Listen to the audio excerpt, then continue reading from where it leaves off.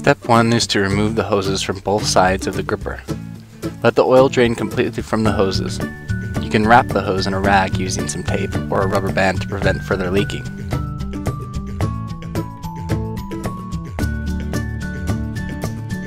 Rotate the hose reel by hand to ensure all spring tension is released.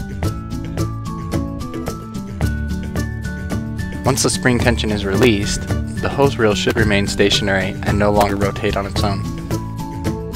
Manually unwind the hose from the rest of the reel.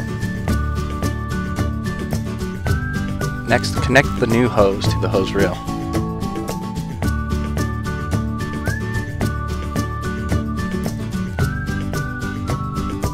Carefully rotate the hose reel and ensure the turns are close together and free from any kinks.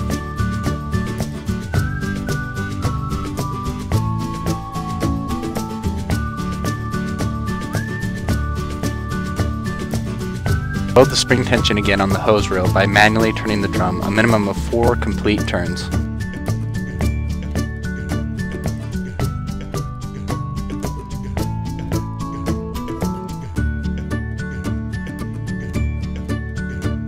Reattach both hoses to each side of the gripper.